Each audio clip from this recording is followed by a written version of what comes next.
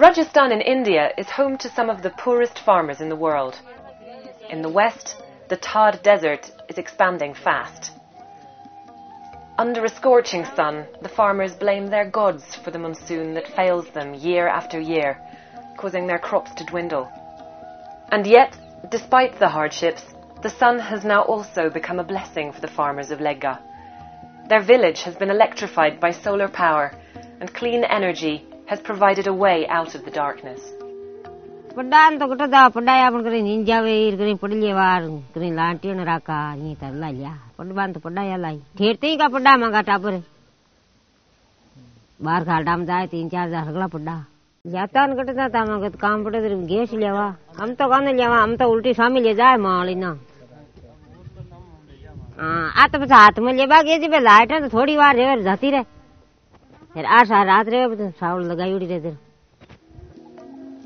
Every family has a solar panel that charges an electric lamp. The lamp gives about 4 hours of light and can also be used to charge a mobile phone. It makes the lives of the farmers a little easier.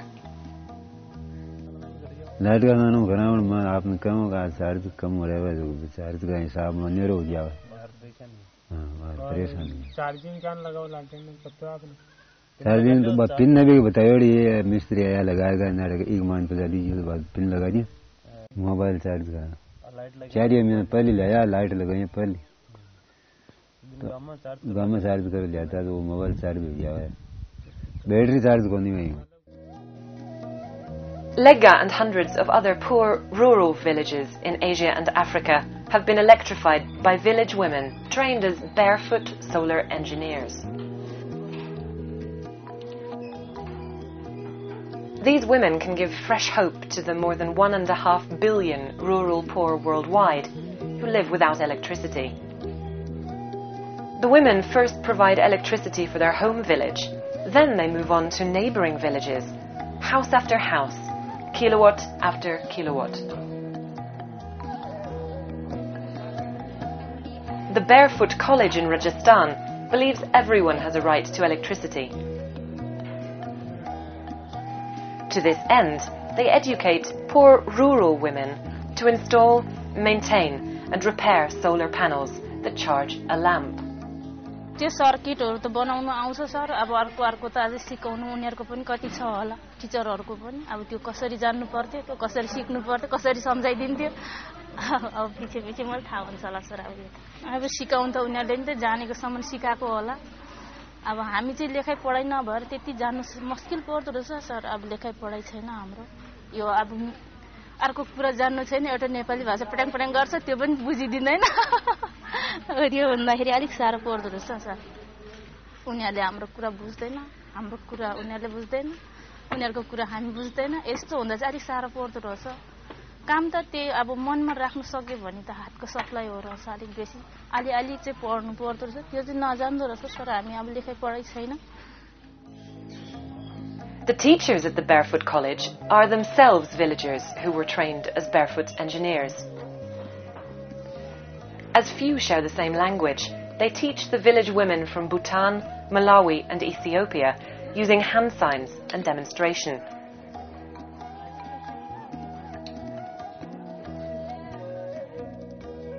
Bunker Roy, the founder of the Barefoot College, is confident the women will do well when they return to their villages.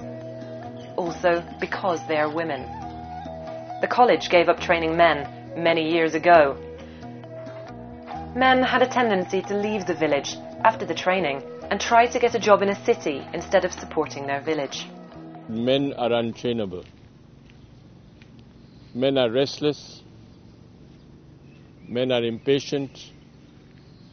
Men have been conditioned differently.